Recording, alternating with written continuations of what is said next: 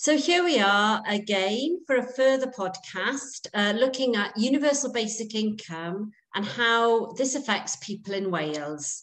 And I'm delighted to be joined in this podcast by Mary Roberts, and we're going to hear about Mary, who is from Cowbridge, just outside Cardiff. So Mary, welcome. Good to have you with us. Thank you very much for having me. Thank you. Oh, great. Okay, well, Mary, what would be great is to hear a little bit about you and, you know, your life, not the whole thing, but where you are at now. And just tell us why you think UBI might help you or people that you know. Okay, right. I currently work 4 days a week. I have a teenage daughter, and every month I have to budget. My biggest outgoing is my rent. My second biggest outgoing is council tax.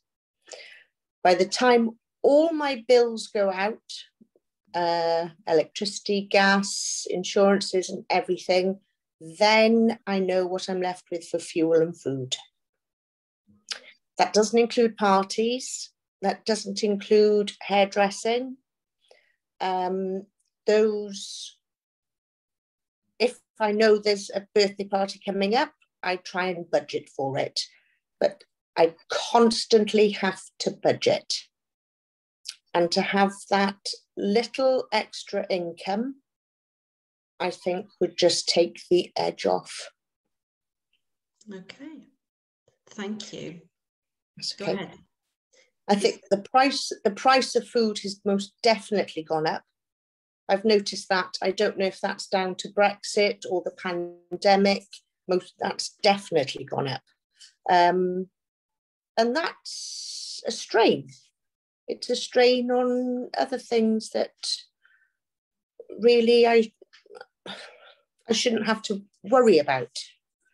I've got to be careful what I put in my basket, or I have to plan meals. Everything I have to plan.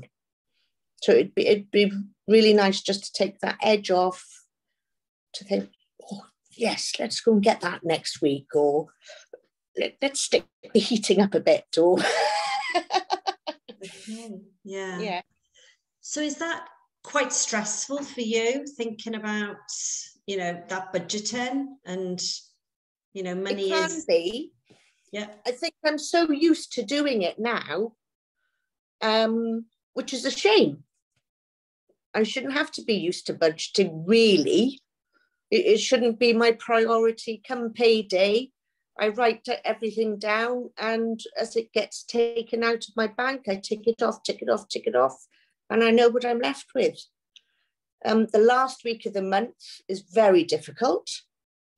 My job, I get paid over the minimum. So I'm very, very lucky there. My employer was great in topping up my furlough, because I was furloughed since last December, December the 19th, and she kindly topped it up for me. I started back on Monday, which is great. So yeah, it would most definitely take the edge off. Okay, great. And tell me how you came to care about UBI. What sort of made you think, yes, I can see UBI, that could make a difference to me? I'm a Lib Dem follower, and I think, I've forgotten his name. I received emails from them, and there was something on there saying, would you like to fill out what have you? So I hit that, and I thought, yeah. And so I filled it out, and that's the only way I found out about it. Never heard of it before until week before last. Okay, wow. So when you think about it, do you also think of people you know who it might help as well in your community, or, you know, people that you're aware of? Can you give us, you know, a sense of people you might know who it might be helpful to? Yeah. Maybe not, well, personal friends. I know there's a few personal friends that are in the same position as me, that work and have worked full time and still in the position where they have to be careful what they spend. Prices are going up, our wages aren't going up. Rent is, I could get a cheaper mortgage if I could get a mortgage, but I can't. That takes a massive chunk of my wage. But even in the shop I work in a school uniform shop in Cowbridge, and even some people who think, oh, I'll only get one top for my daughter to go to school. And you just think, oh, do you know? Or you hear people saying Beavers and Scouts are opening up soon. And I had a customer in today who came in to get 2 tops and ended up buying one and said, oh, I'll see if my friend can pass hers down to me. And you just think, do you know, it's not just me. There are people that are working full time, I'm on my own, but married couples where there's 2 incomes coming in with more than one child and they're still in the same position. Mm. At the end of the checkout, they haven't got enough money. They've got to leave things on the conveyor belt. And you just think, oh, God, why is that happening? Mm. And if, we're here in Wales, you're in South Wales, I'm in Mid Wales, we're wanting a vision for Wales. Do you think this could help Wales? Do you have any views about how this could fit in, not just for the individual, but also for Wales? Do you have any thoughts about that? Yes. I think you've got Cardiff as a city centre, Swansea as a city, but there's also rural communities, Mid Wales being one of them. I've lived in Crickhowell, that's a lovely little village, Abergavenny, and more rural. You go up Mid Wales towards North Wales, there are rural communities that they go without so much. They go without broadband, they go without basics just to get by. And they're all working families. And that's what I just can't get my head around. We're all working so hard. Yeah. So, a couple more questions. Universal basic income is something that people think is, a giveaway, or, there are lots of things against it. Can you think of ways that you might talk to people about what universal basic income is and what its positives are and what it would mean to you? It's a top up on the wage to keep up with the growth of products, of food, of fuel, of bills. Everything's going up, but the income isn't matching everything that's going up. And it would benefit so many people, working families, as well as people that don't work. It's, yeah.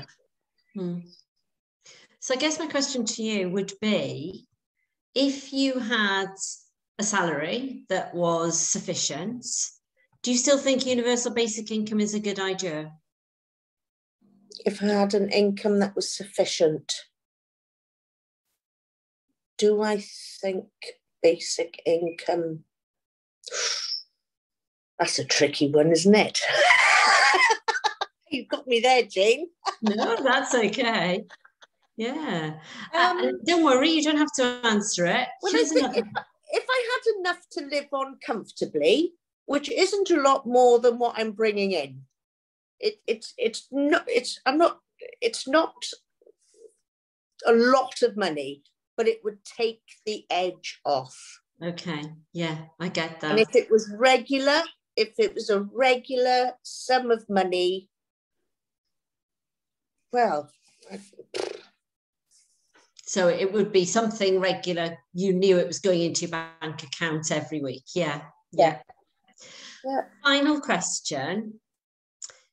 What would you say to people who think universal basic income discourages people from working? That is, you know, people would just sit there all day and think, oh, you know, that's fine. I'm getting that money into my account. What would you say to that?